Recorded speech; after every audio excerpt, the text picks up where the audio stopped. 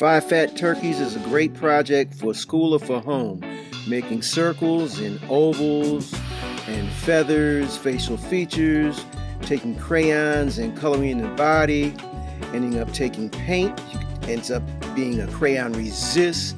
Kids love to paint, and you can make 5 turkeys. The hardest part will be cutting out for the little guys, so parents, you're going to need to help them out with the cutting.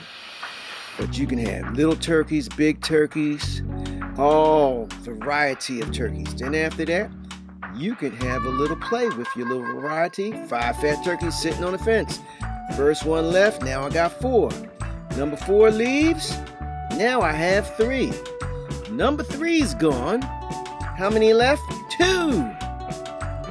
He leaves, and I just got 1 left. And now, no more turkeys sitting on the fence.